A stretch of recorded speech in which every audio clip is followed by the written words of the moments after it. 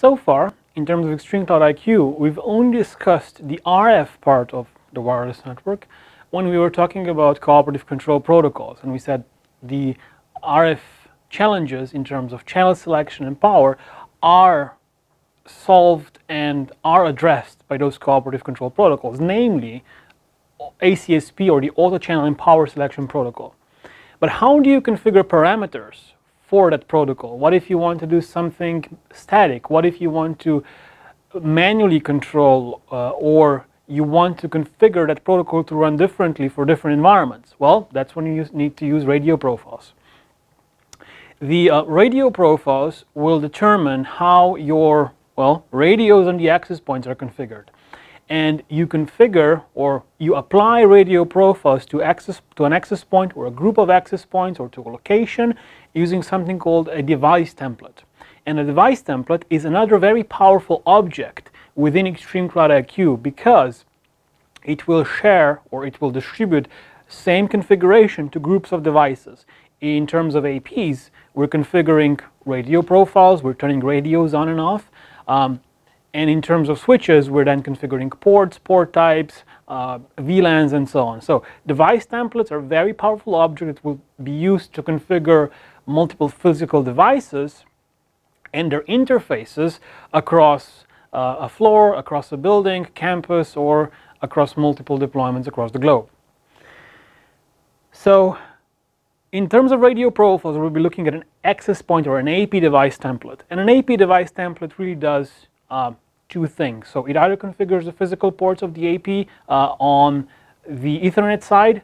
We will be configuring management VLAN, native VLAN, and on the Wi-Fi side, really we're configuring the Wi-Fi0 interface and the Wi-Fi1 interface. The Wi-Fi0 interface in Extreme Wireless Cloud AP world means the 2.4 or the software selectable radio interface. And the Wi-Fi1 interface is always the fixed 5 GHz radio. In terms of the Wi-Fi1 interface, you really only have one option, which is assign the corresponding radio profile. In terms of the Wi-Fi0 interface, there's a little bit more flexibility. So the first thing is, again, you can assign a radio profile for Wi-Fi0. This applies when this AP is running in a static 2.4 or a static 5 GHz mode. But then there's something else. We discussed dual 5 GHz APs and the dynamic nature of how the ACSP algorithm actually selects either 2.4 or 5 GHz and then can dynamically switch back from one to the other. And this Wi-Fi0 interface or this radio can have another profile assigned, which is optional. You can use static 2.4 versus 5 GHz assignment, but if you do decide to use a dynamic assignment, you use something called an SDR profile or software-defined radio profile. And what that does, it can override that Wi-Fi0 radio profile with a dedicated 5 GHz or dedicated 2.4 GHz radio profile, and it can dynamically switch between them, which creates a very, very flexible type of deployment, and it gives you a lot of power when it comes to controlling and deploying high-density networks without having to manually go in and configure everything yourself. So Wi-Fi0, a little bit more to configure. Wi-Fi1, well, you just configure one radio profile. However, radio profiles themselves have a lot of different settings you can tweak. What we've tried to do is the default radio profiles that we roll out are configured with what we consider to be the best practice settings across the largest possible number of deployments that we could find. So the radio profiles that you find in there by default should work okay for large number of deployments. However, if you want to tweak them to your own particular deployment, if you want to tweak them to a particular building floor, to a particular deployment, you can go in and create your own or tweak the existing ones. And that's what we're going to look at in the next couple of sections. When we discussed cooperative control protocols, we said they work out of the box. As long as the access points are the members of the same hive, as long as they use the same hive key and they can talk to each other, they will be able to negotiate, or they will be able to determine what the correct or the best channel and the best power for each of their radios is in that deployment. By default, every AP runs the cooperative control protocols, and it runs the particular protocol that takes care of the channel and power selection, called ACSP, Auto Channel and Power Selection Protocol. And by default, when the APs power up, when the radios power up, that protocol will take some time and scan through all the possible channels, gather information about the neighboring access points, your own, so the access points that are part of your deployment, and other access points. And it will also look out for channel utilization, interference, and depending on all of those parameters, it will then determine and coordinate with all the other APs, well, your APs in the area. It will determine what the best channel is. It will also determine what the best power setting is for each of the two radios on the AP. And it works the same way for 2.4, and it works the same way for the 5 GHz radio. The second part of ACSP, of the Auto Channel and Power Selection Protocol, is its dynamic nature. So not only does it run on boot when the radios power up, it also runs either continuously, or you can run the measurements continuously, but you only implement change at scheduled intervals or during specific times of day. And the reason why these controls are there is because in some environments, if you have dynamic ACSP channel and power selection turned on all the time and allow the protocol to change channels all the time, if there's really bad interference, well, you may have a cascading effect of APs changing channels all the time.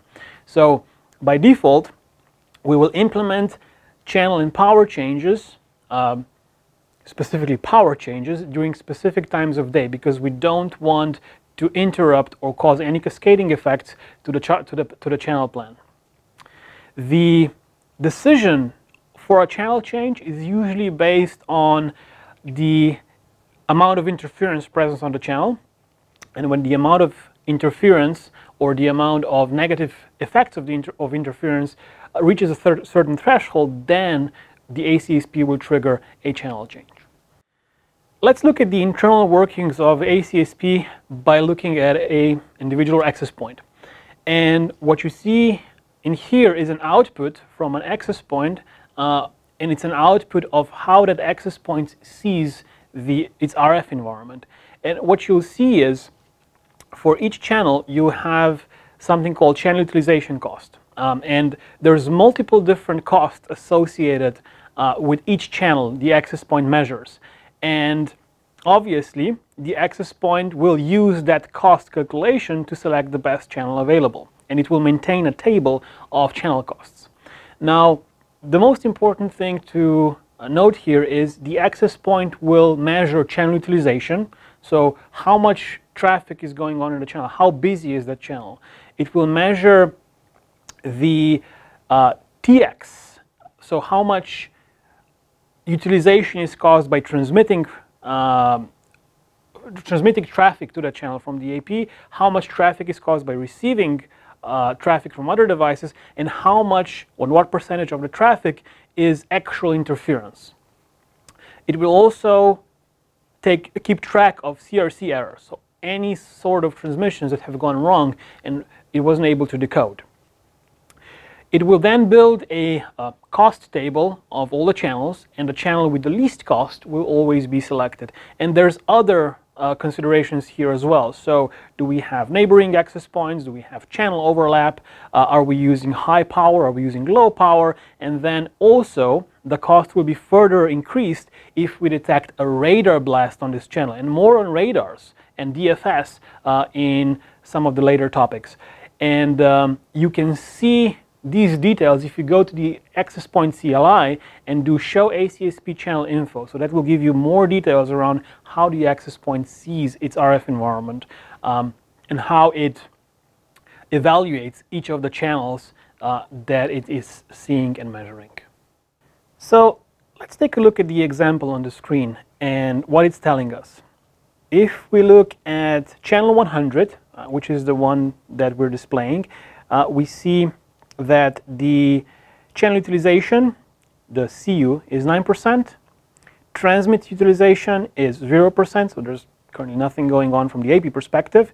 There's 4% interference, which is the IU part of that line, and the CRC, or the amount of transmissions that we see have been unsuccessfully decoded, is 3%.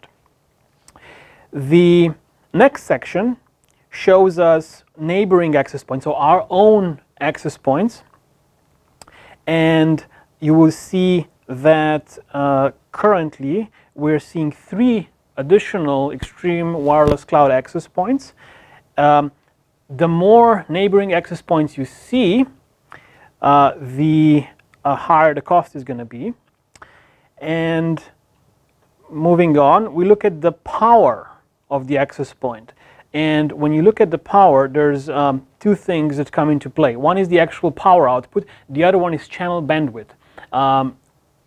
The access points will be penalized if they use wider channels. So the wider channels you use, the more penalty or the higher cost is associated to the channel, and that cost gets added to the overall channel cost of this channel, which makes it less likely to be selected. So the higher the cost of a channel, the less likely it is going to be selected. And finally, we have the radar cost at the end. So if there was a radar blast on this channel, by rules of implemented by DFS, dynamic frequency selection, we have to move away from this channel. So the offset or the penalty that this channel would have would be the maximum penalty, and this channel would no longer be suitable for selection for whatever the period of time of that radar blast being present on the channel. And this is how ACSP decides which channel has the lowest cost, and the channel with the lowest cost is the one that's going to be selected.